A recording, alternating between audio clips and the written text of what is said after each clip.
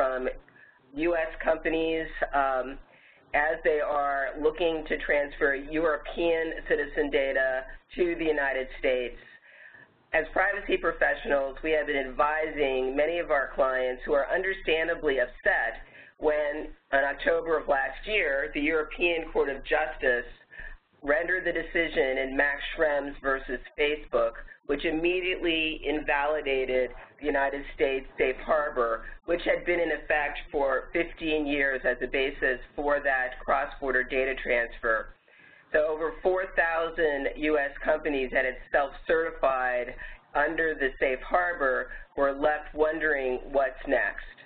And in the aftermath, we had multiple questions from clients about how are we going to get European data of our employees into a centralized HR database in the United States? What do we need to think about in terms of our cloud providers? And from an acquisition perspective, data rooms that were midstream in process of a transaction cross-border between the EU and the U.S. were left wondering what to do. In February of this year, in 2016, there was an announcement of a replacement for the safe harbor called the Privacy Shield. One of the topics that Alex and myself will discuss is the new Privacy Shield and what are the alternatives to keep business running between the United States and the EU. In December of 2015, another great development happened on the privacy front in the EU. EU finally reached political agreement on the General Data Protection Regulation after almost 3 years of waiting for that.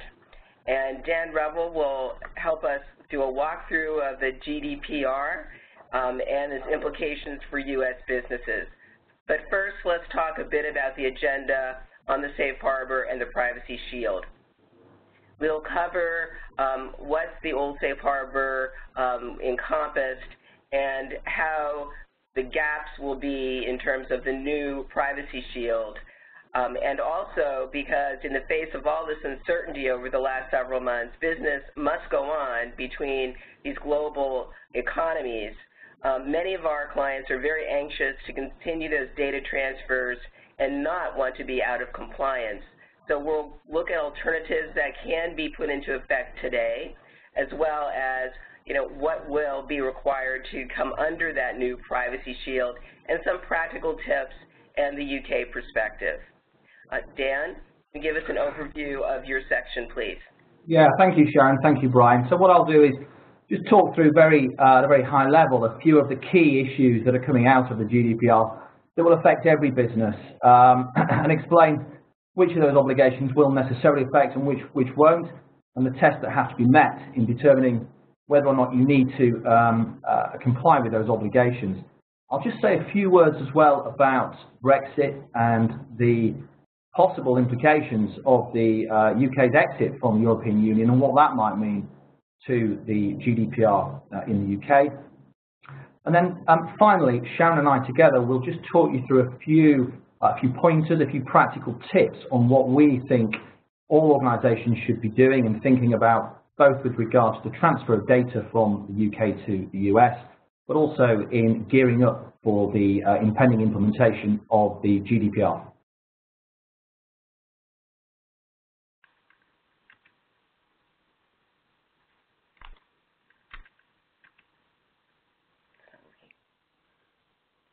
Brian, next slide.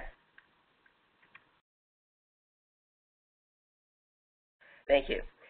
While the United States and the EU share the goal of enhanced privacy for its citizenry, the approach is quite different. And that's the genesis of where we've been in the Safe Harbor and beyond.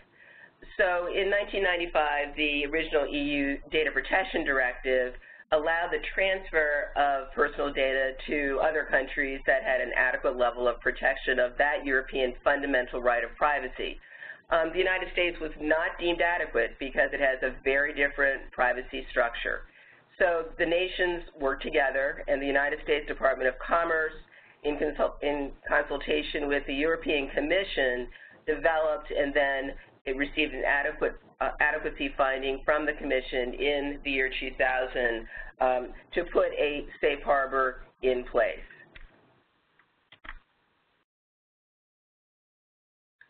Brian, next slide.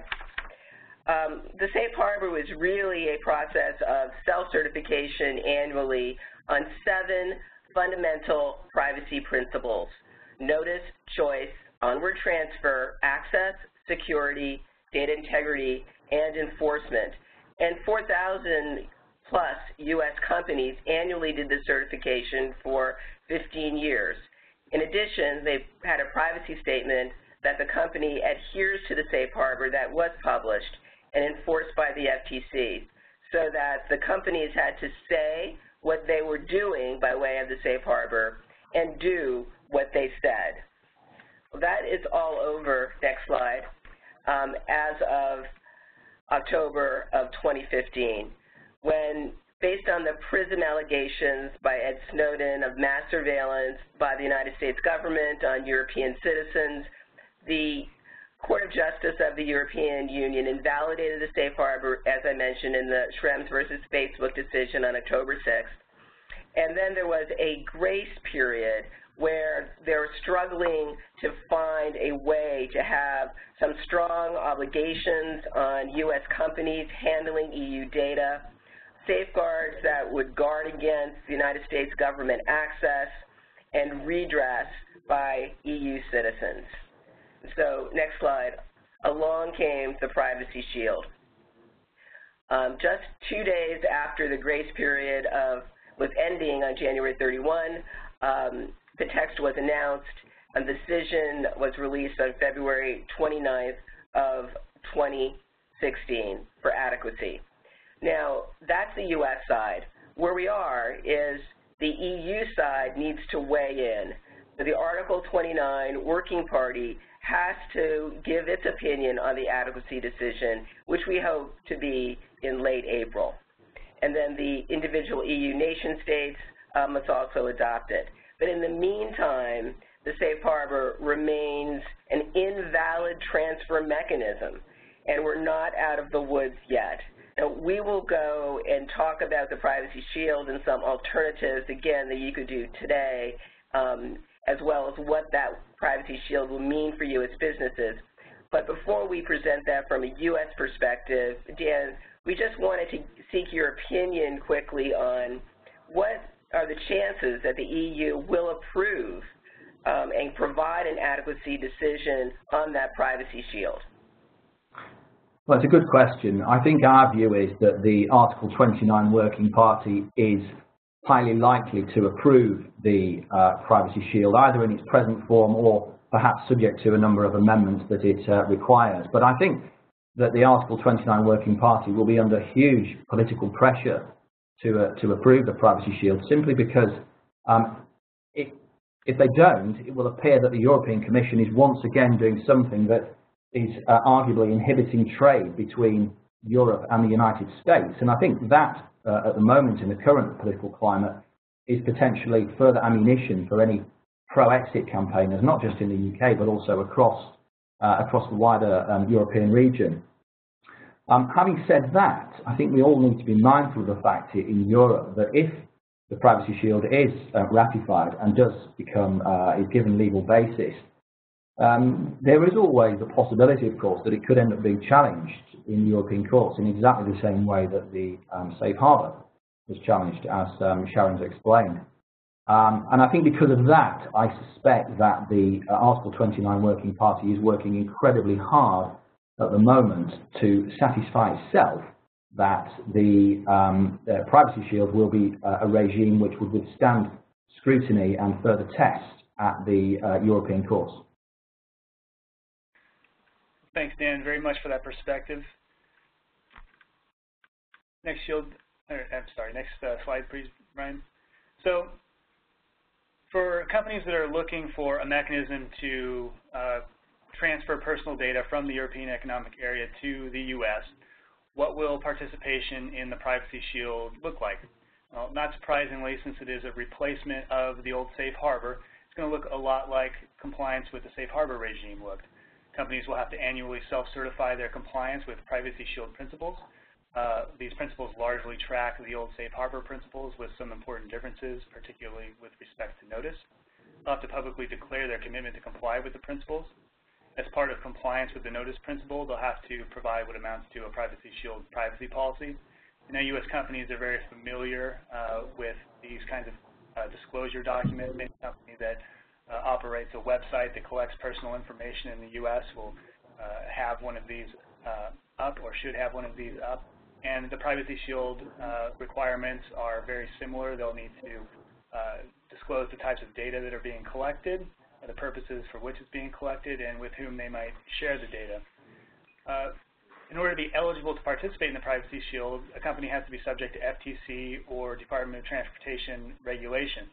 Now, this is just like the safe harbor in that it excludes certain financial institutions like banks, credit unions, savings and loans, certain telecoms, common carriers, and a few other industry sectors. The Privacy Shield does contemplate that other regulatory authorities may be added in the future, which could increase the scope of participation in the Privacy Shield, but at least initially the scope of participation is going to be just as it was in the old safe harbor. Next slide, please, Brian.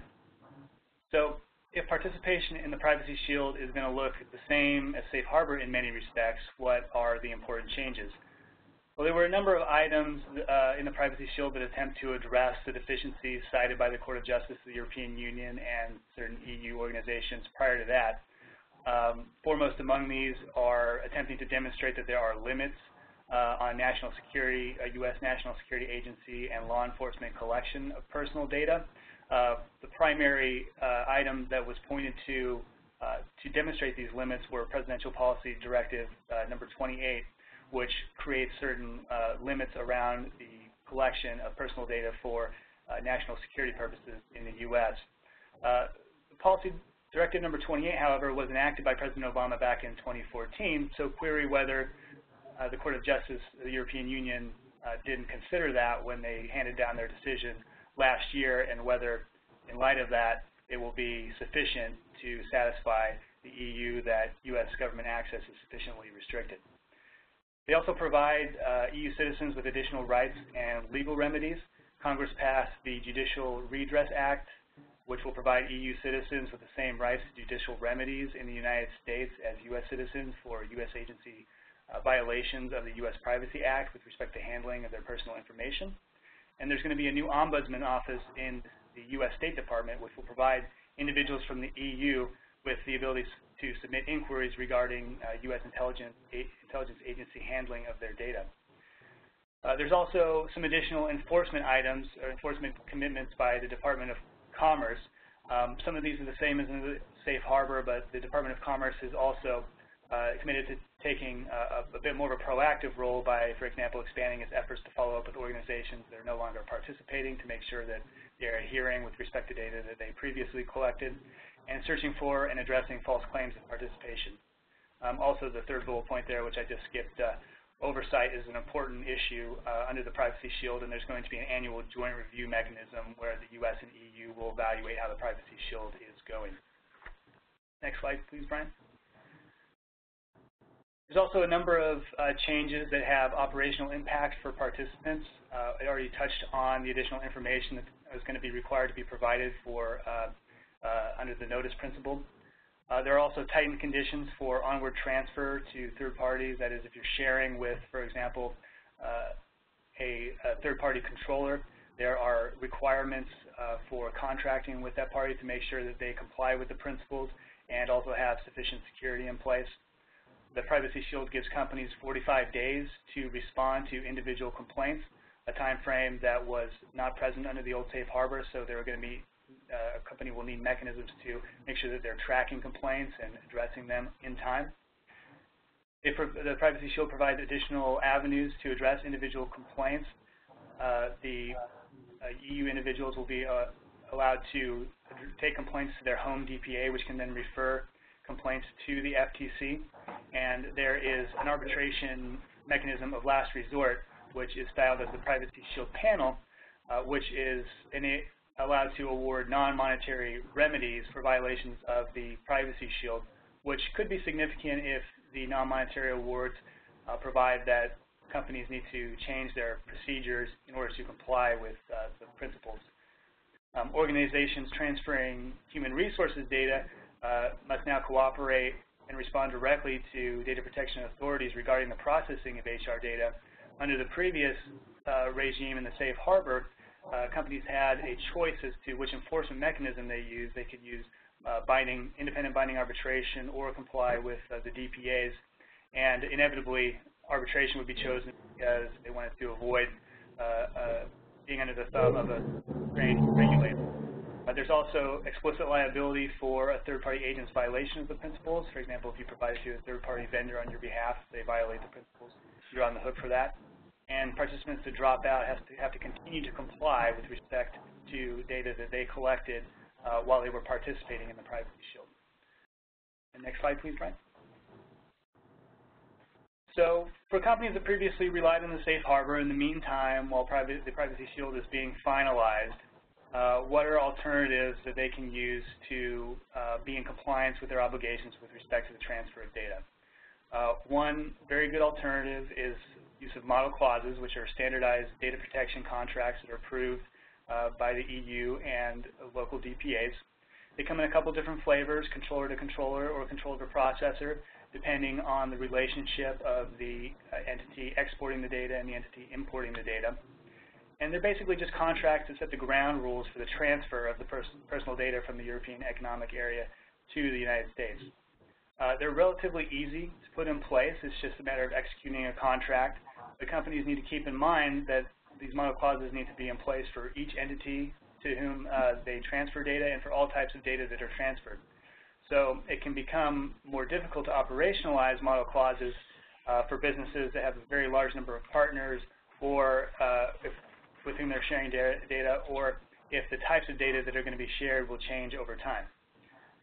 Under the current member state implementation of the directive, approval of local DPAs is also sometimes required for use of model clauses. That is an item that will change under the new General Data Protection Regulation. Approval will no longer be required, and so that will make model clauses even more attractive as a mechanism for compliance in the future. Next slide, please, Brian. Binding corporate rules are another method of compliance. They're legally enforceable privacy rules for a corporate group.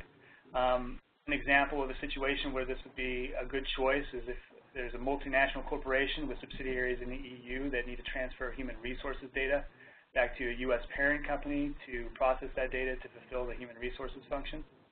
The pros are that they are enterprise-wide, so once you have them in place, they will apply to all the transfers of personal data from the EEA to the U.S. The major con is that they take a lot of time, effort, and money to put in place, both internally within the organization because they are enterprise-wide, and also externally, they require approval of DPAs, so you have to pass some regulatory hurdles to get them implemented.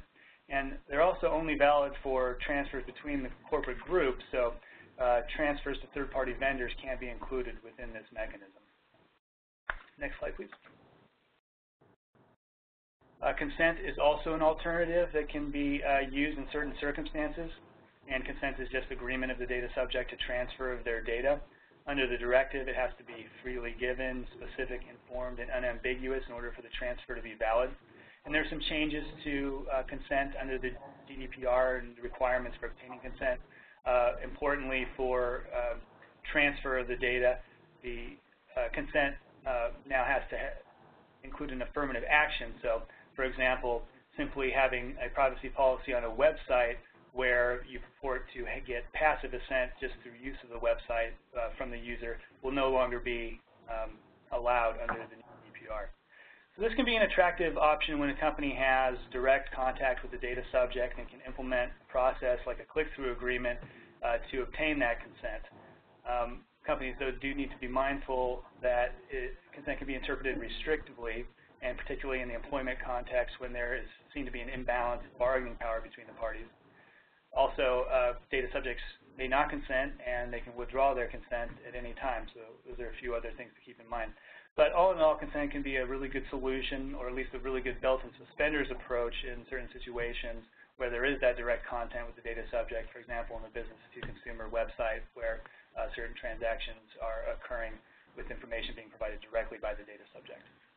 Next slide, please. Just a couple of other quick alternatives to cover under the Data Protection Directive. There are these derogations, which are simply situations where transfer is also allowed. These remain largely intact under the GDPR. A common one to use would be transfer necessary for the performance of a contract. For example, if an order was taken from an EU citizen and that data needed to be transferred back to the U.S. in order to fulfill that order. Like consent, which is also a derogation, these are limited and interpreted somewhat restrictively. So these are really better off used for one-off or limited data transfers rather than mechanisms around which an entire compliance regime for a company should be built. So with that, I'll pass it to Dan to talk a little bit about the UK perspective on personal data transfers following the invalidation of the safe harbor and with respect to the new GDPR. Thank you, Alex, for that. What was interesting when the European Court judgment was handed down, which invalidated safe harbor, was that we were contacted by an awful lot of clients in a pretty short space of time, all asking the same question. We can't use safe harbor anymore. What do we do in order to ensure compliance for our overseas data transfers? And what we found in many instances was that the organizations in question weren't actually using safe harbor properly, and that the recipient in the States wasn't really properly ratified under the safe harbor regime. So it was a bit of a wake-up call for a lot of organizations, and I think generally it brought the whole issue of overseas data transfer compliance into greater focus.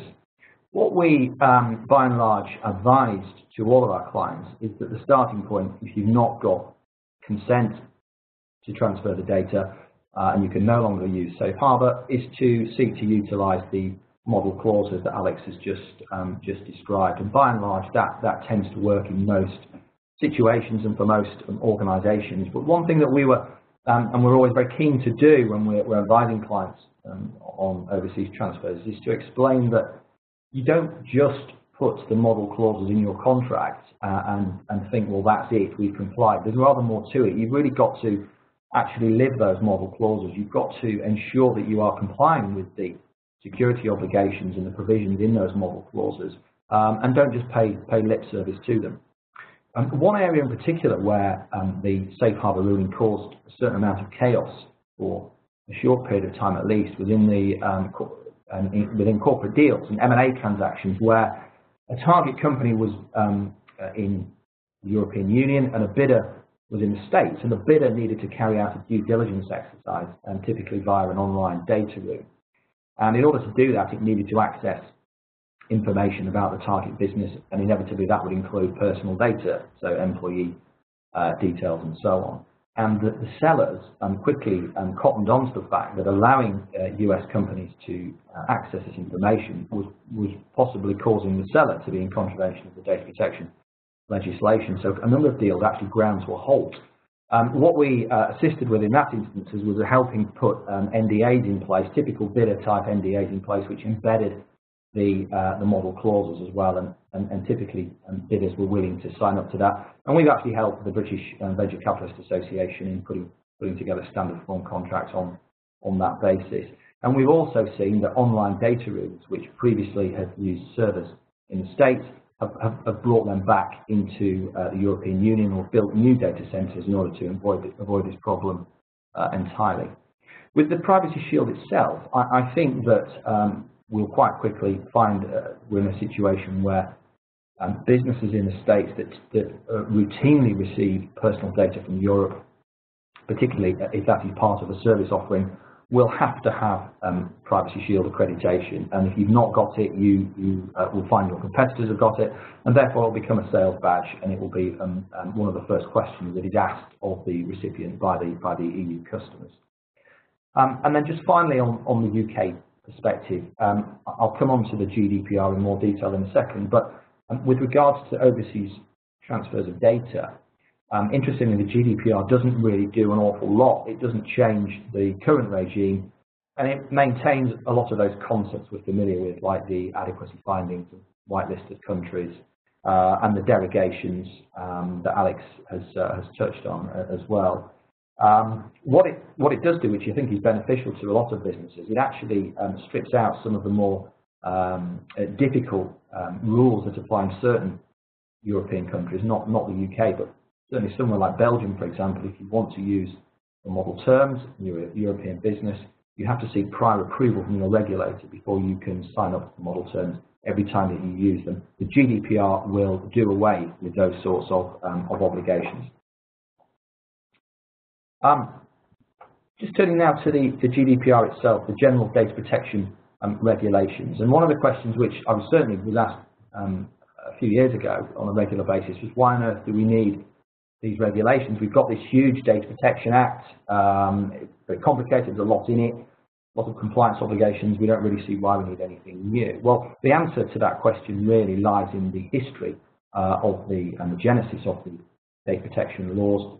The Data Protection Act 1998 in the UK came off the back of a 1995 directive, which was debated and drafted in the early 90s at a time when widespread use of the internet, the World Wide Web and emails just simply wasn't anticipated at all. So by the time it came into force in the UK in 1999, it was already outdated. And then since then, of course, we've had the use of mobile computing, smartphones and tablets, the Internet of Things, and big data, and social networking.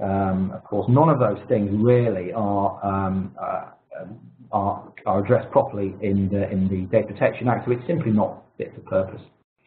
The other question which I'm regularly asked is, where are these laws? We've been hearing about them for years, and the original draft of the regulations was published in January 2012, and it's actually the piece of legislation which now holds the record for having been debated the greatest length of time in the European Parliament. Where we are now is actually in a fine-tuning period where the specific text of the regulation is just being agreed, but the vast majority of the concepts and the issues which we all need to know about have already been signed off. That happened before Christmas.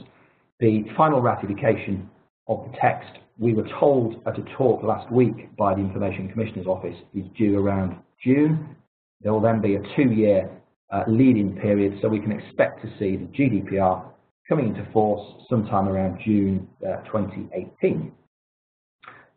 Just before getting into the nuts and bolts of the GDPR, I should just say a word about the obvious elephant in the room. If the UK leaves the EU, do we really need to worry about any of this? Is it even relevant? Well, I think the answer is yes, it almost certainly will be relevant. First of all, if we vote to leave the EU in June, by the time we actually leave legally, the GDPR will have already been implemented, so there will be a period of time when we have to comply anyway in the UK. Even ignoring that, we will probably end up joining the EEA if we leave the EU, which means we'll probably end up buying into the GDPR in any event. And aside from all of that, even if we don't end up being part of the GDPR regime, the UK, of course, will be seen as an overseas country for the purposes of data protection regulation, and it will want to ensure that it gets an adequacy rating from the Commission. It is effectively whitelisted so that it can receive personal data freely from continental Europe in order to facilitate business transactions and so on. So the easiest way to do that, of course, is simply have the GDPR on your statute books in the UK. Okay, so what's actually in the GDPR? Well, I'm not proposing to go through all of it. Safely say we haven't got time to do that, but what I wanted to do is just touch on some of the key issues which will apply to virtually all organisations, and all of these are pretty new as well, new concepts for us all to get our heads around. A couple of sort of headline points to make first of all. The first is that the GDPR, I don't think really from a business's perspective is as bad as we perhaps feared it might end up being, and I'm sure many of you listening had become familiar with some of the more draconian provisions that were being debated and some of the more drastic measures that were being taken, particularly in the discussions coming out of the European Parliament. By and large, a lot of the provisions have been watered down to a greater or lesser extent from those that we've heard about in the last few years. The second general point to make is that not all of the new obligations in the GDPR will apply to all organisations. And for a lot of these obligations, there is a specific test which will apply, which will determine whether or not your organisation needs to comply with that obligation. The difficulty, I'm afraid, is that the tests that you have to apply to decide whether you have to comply with an obligation differ from obligation to obligation, as you'll see in a moment when I go through them. Okay, so starting off first of all on the obligation to maintain privacy by design and default, and this is one of those grand sweeping concepts that European legislators are so keen on, a bit like the first data protection principle. It sort of means everything and nothing at the same time. But in practice, I think what we can get from it is that it imposes a far greater emphasis on determining at the outset of your data processing. So before you really embark on processing, before you put in place a system, an IT system, a data storage system, determining what the risks are and actually designing those systems with a very keen eye on data protection compliance and your obligations under the GDPR. And it's particularly when you're acquiring technology and new data storage systems. Now, all of that's a bit generic. It's difficult to see how on earth you would know if you were complying or not. And the text of the GDPR does give a certain degree of guidance and help. It talks about concepts like data minimization, making sure you don't hold more data than is necessary, only allowing access to data to those individuals who actually need access in order to process the data, and putting in place appropriate technical and security measures, taking into account the nature of the data that you hold and the privacy risks that you face. The second new obligation to mention is the record-keeping obligations in the GDPR, and this is all part and parcel of the accountability principle, as they call it. And what that means is that it's not enough simply to be compliant with the GDPR. You have to be able to demonstrate compliance by reference to descriptions and written records and the activities that you're actually undertaking. Put simply, the record-keeping requirements will oblige organisations to document in writing the manner and nature of the processing it's carrying out. Now, you probably think, well, this seems like an extraordinarily tedious and tiresome exercise, and doubtless it will be in many instances. But the good news, it has to be said, is that because of these obligations, these types of obligations in the GDPR, you will no longer, as an organisation, need to make your annual notification to the local regulator and fill in the form and pay the annual fee. They are doing away with that altogether, and instead you have to sort of self-police, if you like, your compliance and record keeping and so on. Now, this obligation doesn't apply to every organisation. It applies to every organisation which has at least 250 employees. Now, that's actually only 1% of businesses in the UK, but also every organisation for which data processing, personal data processing, is not occasional. Now, it strikes me that that probably captures most organisations, so it remains to be seen how that test will actually be applied, and we'll hopefully be getting rather more guidance from the Commission in the forthcoming months and years.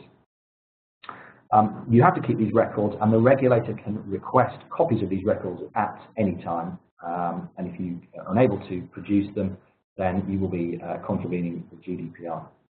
The next new obligation is around impact assessments, and this is more of the same, really. But this applies to all data controllers, all organisations. There is no test that has to be met here. And essentially, you have to sit down and document in writing a description of any new processing you're about to undertake, a description of the risks, the privacy risks, and how you're actually going to address them, and then you have to keep those records on file again to be disclosed to the regulator if requested. Now, you don't have to do this in respect of all new processing. It's only processing where there is a specific privacy risk, and you have to determine yourself whether or not you think you passed that test.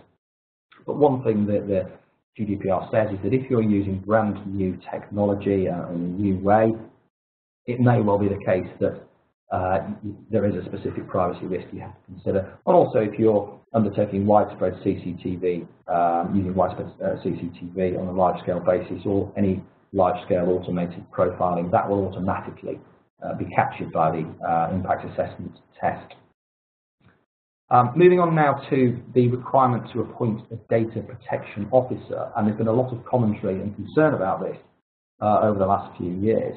And where we've actually ended up is considerably different to the place we were in, certainly in terms of the draft, original draft of the GDPR, and in respect of what the European Parliament were pushing for. So originally there was the test for determining whether you needed to appoint an officer was by reference to the number of employees, and the Parliament wanted the test to be by reference to the number of data subjects whose data you were processing. Those tests have gone out the window. What the test now is simply that you have to appoint a data protection officer if you are a public authority, or if your core activities consist of the regular and systematic monitoring of individuals on a large scale. Now, again, I personally struggle to advise clients at the moment whether or not they would need to appoint a data protection officer on that test. So whether or not their core activities consist of monitoring. Does consist mean that that is the absolute key fundamental obligation, or does it mean that it includes your activities? We don't yet know. But anyway, the data protection officer that you appoint will operate independently of the business that it works for, will report to management, and will have to advise the company of its obligations to comply with data protection, and will also be the point of liaison with regulators. Moving on now to notification of data security breaches, and this obviously straying into the whole area of hacking and cybersecurity and so on. The UK law does not currently require organisations to notify regulators or data subjects if there has been a data security breach, although for a long time it has been the Information Commission's best practice to do so in certain circumstances. The original draft of the legislation suggested you have to tell the regulator every time there is a personal data security breach, and common sense prevailed, thankfully, in the final draft, such that you don't need to notify the regulator if the security breach is unlikely to result in a privacy risk. Again, you have to apply that test yourself, and you won't have much time to think about applying that test because there are also timing obligations on the notification duties. You have to notify the regulator of the security breach without undue delay, and in any event within 72 hours of becoming aware of that security breach. And you can imagine that if the breach is discovered on a Friday night, for example, it's going to be quite tricky to pull together all the necessary information to make that notification. You will also have to notify all of the data subjects without undue delay, but only if the data privacy breach is likely to result in a high risk to their privacy. So again, you have to apply the test yourself quite quickly. And then finally, just turning to fines and penalties, and probably the bit that's of most interest to certainly most boardrooms when looking at the GDPR. What the GDPR has done has said that each country can set its own maximum fine, and the maximum fine in each instance cannot be more than either 10 million euros, the greater of 10 million euros, and 2% of turnover for a certain category, a certain tier of contraventions of GDPR, or a maximum of 20 million euros and 4% of turnover for more severe contraventions of the GDPR. And the sorts of contraventions that for which the higher tariff would apply will be contravention of the first data protection principle, not processing data securely, and breaching the obligations to around transfer of data overseas. Just finally, on damages and the risks around damages and the ability for individuals to make claims for contraventions where an organisation has contravened the GDPR. The current position where individuals can seek damages is going to be maintained, and nothing has changed there, and that will be entirely open-ended. There are no caps on the potential liability of organisations. Just a few words now on territoriality and what the GDPR is doing with respect to overseas companies. In essence, it's widening the net such that organisations which are actually outside the EU and which hitherto are not subject to data protection compliance obligations will fall within the GDPR in certain circumstances, and this is particularly of interest, I think, to online businesses in the US that offer online offerings to people in Europe, and that's because the test for determining whether or not the GDPR will apply to you as a business outside the EU is whether or not you are offering goods or services to individuals who reside in the EU, or whether you're monitoring individuals in the EU. Now, the question then is, well, if we have a website in the US and it is accessible by individuals in the EU, does that mean we are captured? Well, the answer to that is no, and actually the GDPR is quite helpful in this respect if you look at the recitals, and it acknowledges that simply having a website which is accessible in the EU does not of itself mean that your business will be subject to the GDPR. But it talks about notions like, does your website use the language of a country in the EU? Now, with English, of course, that doesn't really work, but certainly French, German, Spanish, and so on. Do you actually make it possible for individuals in the EU to purchase the goods and services? Do you accept euros or sterling? Do you mention European customers in testimonials and so on? And all these things will be looked at in determining whether or not you are going to be subject to the GDPR, notwithstanding the fact that you're based outside the EU. And the other point to make on territoriality is around the one-stop shop, and there's been an enormous amount of debate around this over the last couple of years.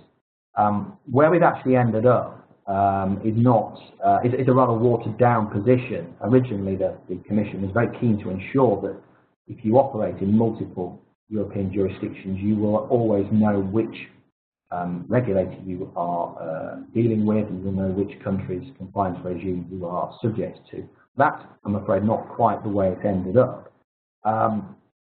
You have to nominate a main establishment if you are operating in multiple jurisdictions, and in theory that main establishment's regulator will be policing your activities, but it's not quite that straightforward, and that's because, first of all, the regulator in question can, if it decides it is the best thing to do, hand over the enforcement and investigation of any contraventions to another regulator. In any event, other regulators can pitch in effectively and can get involved in enforcement actions and can challenge regulators' enforcement action. And then, most importantly of all, individuals are entitled to take action in any member state that they want. They don't have to take action against the data controller in that controller's main establishment.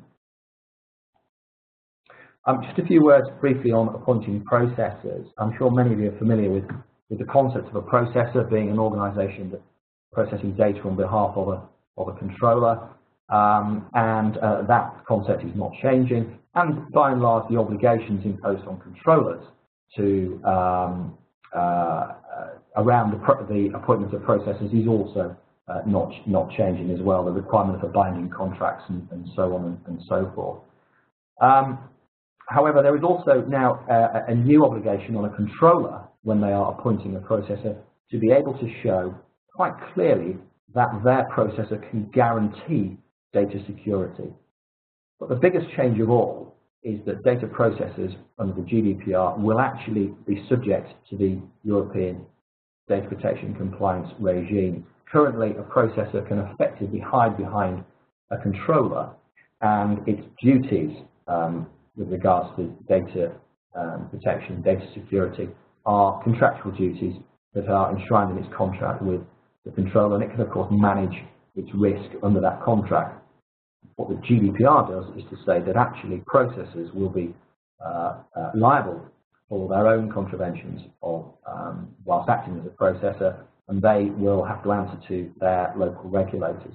Now, not all of the GDPR will apply to processors, but most of it will, and certainly the points I've talked about today will. So the obligations on record keeping, impact assessments, appointments of data protection officers, and so on, all of that will apply to data processors. And processors will be subject to exactly the same penalty regime and maximum fines, and also they could be sued by individuals as well, just in the same way that controllers can.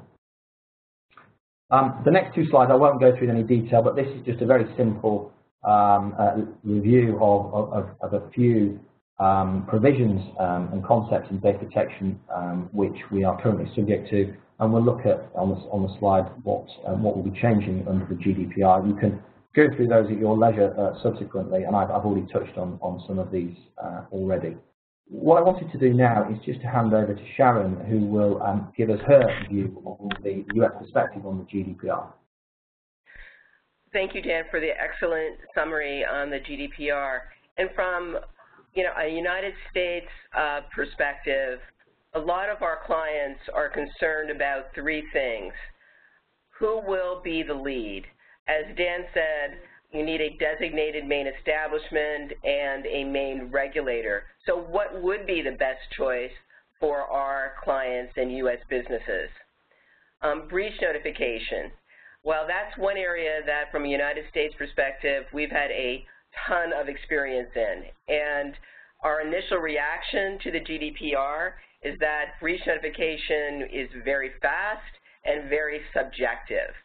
Dan mentioned the 72 hours, which you would need to report to the regulator unless it's not likely to result in a privacy risk, and then to the individual if it would result in high risk. What is high risk? What does not likely mean? Those are elements that are incredibly subjective, and who will decide. But what is clear is that our clients need to move fast and have processes in place in the EU and interdisciplinary teams, as Dan said, when you get that notification of a security incident on that Friday evening. One of the things in the United States that we have discovered with states that require very fast breach notification is that you don't have time to do a complete root cause analysis or mitigation, and so sometimes the notification too quickly leads to misinformation.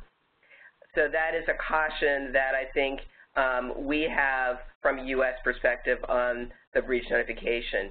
And as Dan was indicating, the really focus on data processors and privacy by design, looking at those contracts to assure security, making sure that there's an impact assessment, adding to the contracts the provisions that are necessary for the GDPR, erasure, reporting, notice, maintaining those documents and records, the data breach notification requirements that we talked about. And it's really important to get this right, because if it's non-compliant, as Dan indicated, we're looking at huge fines and penalties, much bigger than some in the United States if there is a security breach. So those are the high-level things that, from a U.S. perspective, is our reaction, as we see the current state of the GDPR. Next slide. So where do the businesses go from here? So on transfers of personal data to the United States, if you are previously a safe harbor certified company, it probably makes sense to sit tight, and we, as Dan indicated, believe that the EU will agree with the U.S. and put in place the privacy shield. But at the same time, it makes a lot of sense to review alternatives, model clauses, consent, and also look at whether you need to have personalized information at all. If you can, limit that to the minimum necessary and de-identify and anonymize before it goes from the EU to the United States, you really can help yourself in terms of not having to be as highly regulated and concerned. And finally, I think in terms of the transfers of personal data, you should also take the time to make sure that you not only stated that you were compliant with the 7 privacy principles, but actually that you've achieved compliance, that you've put in place those processes and initiatives that are the building blocks for compliance under the Safe Harbor as well as the Privacy Shield. So those are the things that I think businesses can proactively do as we sit here today. Dan? Okay, thank you, Sharon. I'm afraid I couldn't quite hear what you were saying there. I think there might be a problem at my end, I'm not sure. But just moving on to how we advise and what we're saying to businesses at the moment with respect to the implementation of the GDPR. I think the first thing to do is to establish which obligations under the GDPR will actually apply to your organisation. As I've said, there are different tests that apply in each instance, and it's actually quite difficult at the moment. Some of these are fairly subjective. It's unclear whether they will apply, but I think thought certainly needs to be given sooner rather than later to whether or not you are going to need to appoint, for example, a data protection officer. And we need to keep an eye on the guidance that we're going to be given by, hopefully given by the European Commission in forthcoming months and years. The second thing that I would suggest is that we advise is that organisations put in place a framework for accountability. And it's not just about having policies and written policies and so on and procedures, all of which you will need, but actually establishing a culture of accountability for data protection compliance. I mean, there's a few easy wins which any organisation can achieve. Minimization of your data processing activities and looking at retention of data. How much data do you hold? Do you really need to hold all that data? The less that you've got, the smaller the problems when things go wrong. Also, start trying to put in place and use auditable privacy impact assessments. You're going to need to do impact assessments, so you might as well start practicing sooner rather than later. I think the next thing to advise is to prepare for data security breaches. You know, can you meet the 72-hour deadline for notification to a regulator if you discover that your systems have been accessed on an unauthorized basis, or your members of staff have lost a laptop, for example? You know, this I think is going to be extremely challenging. Can you contact all your data subjects easily and quickly and give them all the information that you need to give them? You need to have a rapid response team in place sooner rather than later. And that will have to include individuals from all aspects of the business, legal, PR, insurance, operations, IT, and they will all need to know what their roles are and be able to act very quickly in the event of a data security breach.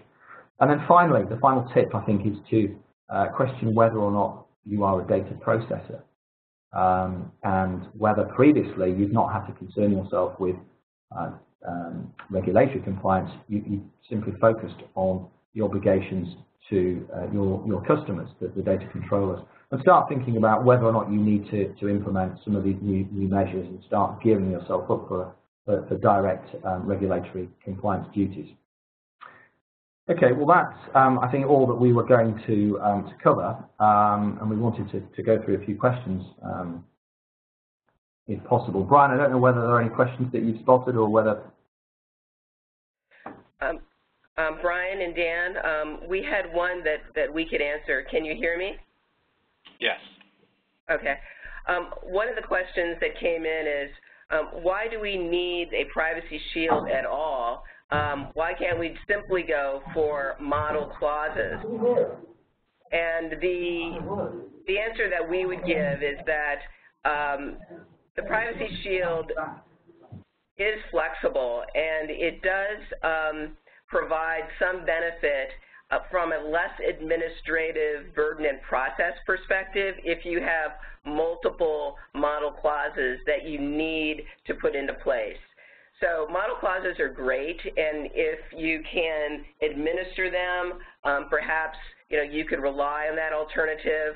But understand that you're going to need model clauses on a one-by-one basis with entities. Those entities' names may change. They will need updating and care and feeding. So there's a lot of process and contract management to assure that those framework of model clauses remain in place.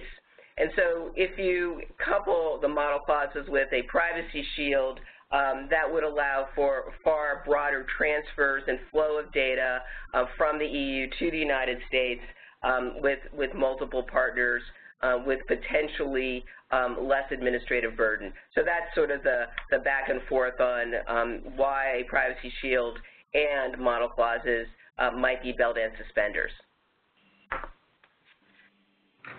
Okay, there's a question which I've been asked as well, which I assume has come from the States, which is if we are a non-EU controller, so we meet the test for offering goods and services in the EU, do we need to nominate a representative, a data protection representative in the EU? And yeah, this is something I didn't touch on, but the answer to that is yes, possibly.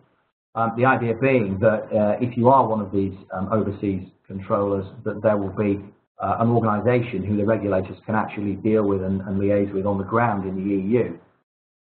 What the GDPR says is that you will only have to, or you won't have to appoint a representative if your processing is only occasional, if it's not sensitive data, and if it's unlikely to result in a privacy risk to the individuals in question. So again, it captures quite a lot of the concepts that we've seen and the tests that we've already described. But just to be absolutely clear, that representative in the European Union will not itself be responsible. It will not be liable for contraventions of GDPR. It will still be the overseas entity which is in the firing line to the regulators. Perhaps just one, there are several questions on consent that came in, and what is the test for consent? And I know we only have 30 seconds, so this is a real short answer. Is consent a viable option? It can be, but you really need to think and make sure that it's freely given, specific, informed, unambiguous, and again, as Alex indicated, you need direct contact with the data subject to get there. So those are the sort of considerations when we think about consent as an option for cross-border data transfer. Dan, I don't know if you have anything to add, but we are at the hour mark, and we want to be respectful of everyone's time. Thank you for joining us. We are recording the webinar today. We'll share that link to everyone that registered. We do have the questions that came in. We did have a number that we were not able to get to, and I'll work with the speakers to come up with some answers that we can distribute to the attendees offline. With that, I'd like to thank everyone for joining us. I think it was a great webinar, and be on the lookout for that email with the recording that should come out later today from Pepper or Travers. Thank you, everyone. Thank you.